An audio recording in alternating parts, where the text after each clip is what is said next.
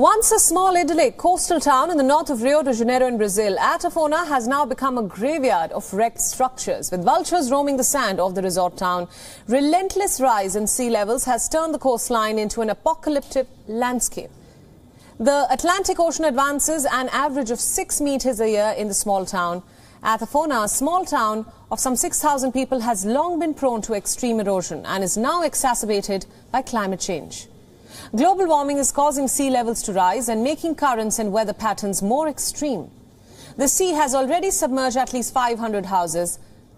The Paraíba do Sul River, that is, whose mouth is in Atafona, has shrunk severely due to mining, agriculture and other activities. With less sand, the town's beaches have stopped regenerating naturally, ceding ground to the sea.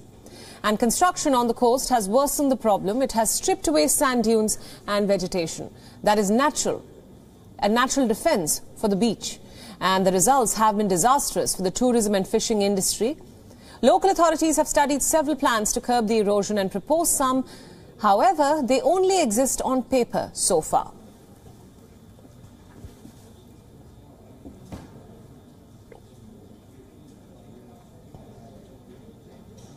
WION World is now available in your country. Download the app now and get all the news updates on the move.